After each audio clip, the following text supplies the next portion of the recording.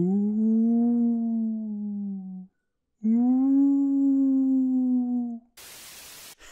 So, now that I got your attention, I can finally say it. The wait is almost over and we're gonna get a new league pretty soon. And I gotta say, I'm very hyped so far. Yesterday's showcase has been amazing, a lot of good stuff coming up. So I thought to myself, hey, you're already late to the party, but we can still put out a video because hey, why not? As you probably already know, my prediction video has aged like milk. Or rather like MeLK. Hehe. Sadly, we're not gonna get any character deleting brooches, baguette weapons, or Val orbs with unpredictable outcomes, but we've got something similar-ish with the new league mechanic itself that we're gonna talk about in a minute. This video might not be 100% accurate, so if I fudge up anything, don't be mad. Let me know in the comments below and then unsubscribe. No, don't unsubscribe, I'm just kidding. We're also gonna talk a bit about this channel right afterwards, just to keep you guys updated. It's been a while and I may or may not have some announcements for you. But enough stalling now. Grab yourselves a snack, sit back, relax, and let's dive right into it, shall we?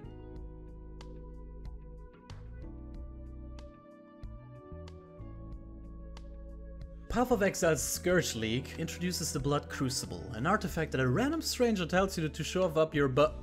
I mean implant into your body, so that you may collect the blood of your enemies, monsters that you will slay in that case. Killing enough monsters will eventually make it possible for your character to dimension shift into an alternate version of Rayclast, where you'll be killing even more monsters. The longer you stay in this subzone, the more damage you take. But you may ask, what are we killing these monsters for this time? Before entering the alternate dimension, you want to insert an item into your Blood Crucible, making it absorb the corruption from the other side and allowing you, after a certain threshold, to corrupt it in amazing and unpredictable ways. As soon as the Scourge corruption happens, your item gets two new modifiers, a beneficial one as well as a detrimental one. Here's the kicker though, your item is not entirely ruined now, as you're still able to insert it into the crucible again, modifying it up to 3 times in its entirety. And boy oh boy, let me tell you, there are some nice outcomes that we'll be able to achieve here. On top of that, the Scourge modifiers that you slam onto the item are not even counted as implicits, making it able to corrupt or enchant the item before Scourge corrupting it, which is huge. The good thing about these corruptions is that a lot of builds might not be affected too much by the detrimental effects. As an igniter, you might not really care about physical damage if you're playing a pure elemental build, so that is great. There's a lot of options here in which you can brick or enhance your items, and I'm looking forward to some Steel Mage clips who's going to roll insane items next league. I see you, dude. We'll also get these fancy new currencies that can adjust corrupted items without needing to benchcraft these. Seeing that these currencies have the same chances as fusing, coloring and socketing as the normal orbs have, I'm just hoping that they'll drop as frequently as their non-tainted counterparts do. You can also further enhance your crucible as well by killing monsters in the alternate raid class, making this a bit of a grind,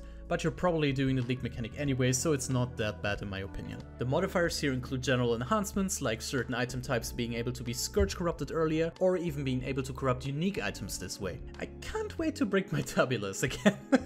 With the Dream Furnace, you'll be able to juice your maps with your Blood Crucible as well, stacking rewards as well as detrimental modifiers. I mean, look at this example. 3 additional map drops per rare Scourge mob as well as 7 stack decks, but the downside is huge, because you're losing 300 life per second while in the Nightmare, as well as the monsters getting extra damage on top of that. I'm thinking that this league is definitely going to be a rippy one, and I think that not many players will have a build that will be able to do this kind of content, so yeah, very high risk, very high reward though. It's gonna be interesting. Furthermore, in PoE Scourge we get a massive amount of quality of life changes. Now we gladly don't have to roll dice anymore when we're doing lab trials, as the requirement of completing every Uber lab trial has been completely removed. Now you just need an offering to the goddess to enter the Uber lab. I really love this change. Sure, you have to complete 1 trial still to get an offering, and the level requirement is now at level 68, but let's be real here, it's still going to take so much less time to get your 4th ascension done. I for once have been thinking for a long time now that old content should be somewhat adjusted or removed entirely from the game, as it is getting more and more convoluted, and I think this is definitely a step into the right direction. Thumbs up, GGG. More quality of life changes also include an Atlas overhaul, finally. The amount of Atlas maps gets cut in half. There's now only 100 left with 18 additional unique maps. Furthermore, we have only 4 Atlas regions now, which halves the time for farming watchstones as well, now only needing 16 watchstones altogether. From a casual perspective, this is great, of course. Needing much less time to actually being able to access the endgame content quote-unquote was long overdue. I'm not sure how many players actually reach maps in each league, but hey, they might have an incentive to do so now. I for one am very happy about this. To be honest, I did not really care too much about beating Cyrus, and I didn't even do it last league, as I had much more fun just re-rolling and playing different builds all the time, but maybe, just maybe, even I will now be able to consistently beat Cyrus. Last but not least, they actually overhauled the passive skill tree, introducing masteries. In each cluster around the tree, you will now find a bigger button that will activate as soon as you allocate the first big notable in a cluster. You'll then have the option of picking one modifier out of a list of modifiers that relate to the cluster to permanently add to your character, basically like acquiring another skill point. GGG wanted to make the tree a bit more compact, reducing the need to travel the tree for a long time just to get a mod that your build would desperately need. Also, I think the solution is way more intuitive and way faster than just trying to find good nodes on a tree. On top of that, there are a good chunk of interesting build enabling modifiers that people are probably already theory crafting about.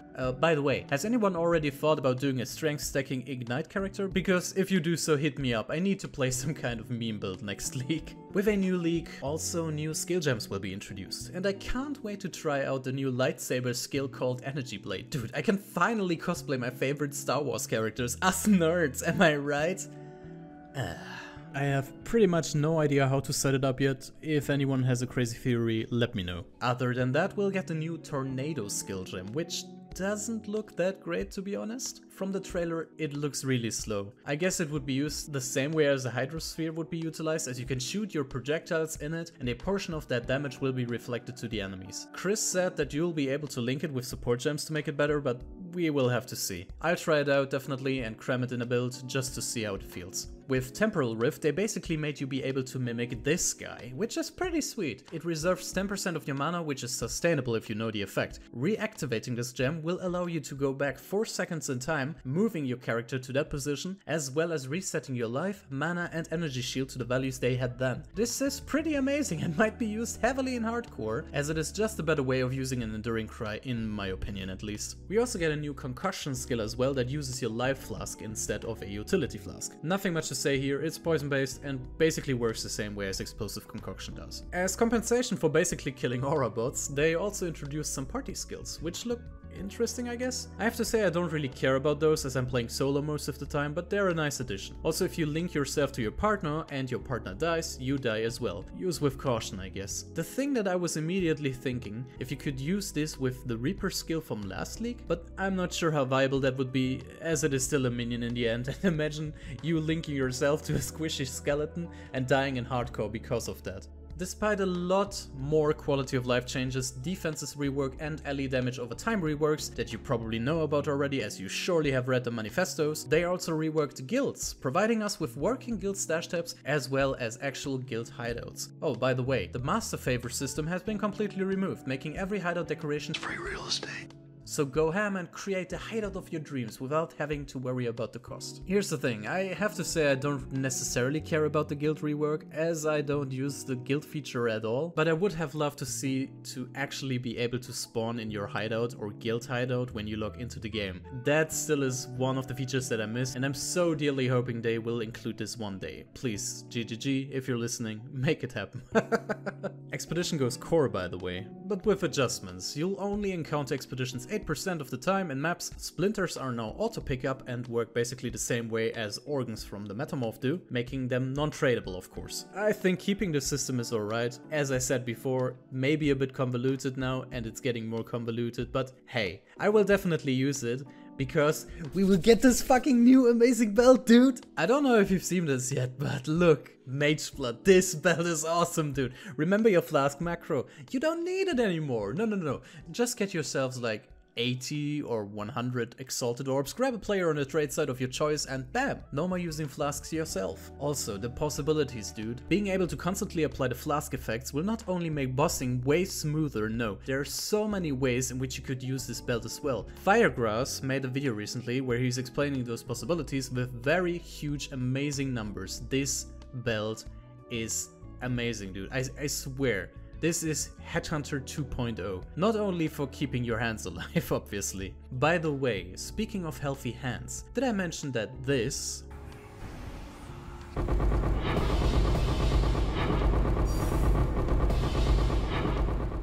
is now a thing of the past? Currency will now drop overall less frequently, but therefore in stacks of multiple items at once, making you click way less, which is amazing. I really welcome this. I'm having hand pain all the time, not only in like my left, but also my right clicking hand, so give me more please. Yeah, and also we'll get Uber content up the wazoo in the forms of timeless jewels, breach and blighted maps also. Have fun, hardcore Andes. There's just so much more to talk about in this league, and I could go over the patch notes for the next 3 hours, but hey, I think you can do this yourself, and there's already so many videos out for that, and to be honest, I don't really want to share my secret builds with you guys. Winky face. Just kidding, obviously. All in all, I'm super excited for the next league, and you should be as well in my opinion. Really looking forward to the massive quality of live updates, and of course, the new league mechanic itself. It feels like they have been listening this time, and I appreciate the effort they put into this. So, congrats GGG, this is hopefully going to be a really good league. So what are your opinions for the Path of Exile Scourge league so far? Are you gonna play it, and if not, why? Tell us in the comments below. So, I said something about channel updates, eh? Let's get right into it. Still not subscribed? How dare you?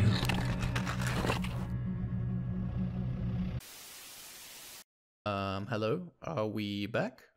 Yes? Oh, okay. Well, that was weird. Anyways, you are surely awaiting the next animation video, I understand. Please be patient, we're working on something bigger at the moment. We want to make a little Halloween special thingy and already dropped a little teaser for that, so check that out if you would like. And yes, of course, it's gonna be PoE related, guys, no worries. I've also been thinking of new video formats to introduce to this channel. What I've been thinking about in particular are quick animated guides that are especially directed towards new players. The thing about PoE guides in general that annoys me a lot is that they're almost always 10 minutes plus, some of them taking an hour of your time, and I want to make like smaller tidbit videos that a new player could digest much quicker. So that is like one idea that's been floating around these days. But if you have any suggestions for stuff that you would like to see, please let me know. I'm always open for ideas, and I've already incorporated some stuff from your comments into my videos, so thank you very much for that.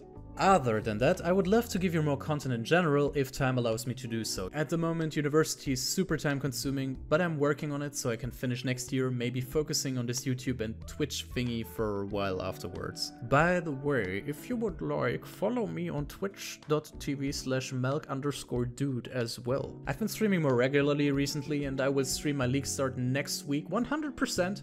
And I may try to pull an all-nighter if possible. No promises though. I love my sleep. I might even have a little surprise, cosplay-wise, you know? It's nothing big, but it's gonna be fun. But guys, let me thank you for all your support and the great comments you're leaving on this channel. I'm reading every single one of them, and you always manage to make me laugh. Sorry for not answering everybody. I'll try to be more active in the future. But hey, this is the end of the video. My throat kinda hurts now from all this talking, but I hope I didn't waste your time too much. Don't forget, subscribe, like, share this channel with your friends, because did you know that 86% of Path of Exile players that watch this channel are not... Dude, no, I can't do this. Who actually does things like those in their videos? Anyways, I love you all. Have a good one, guys. Subscribe.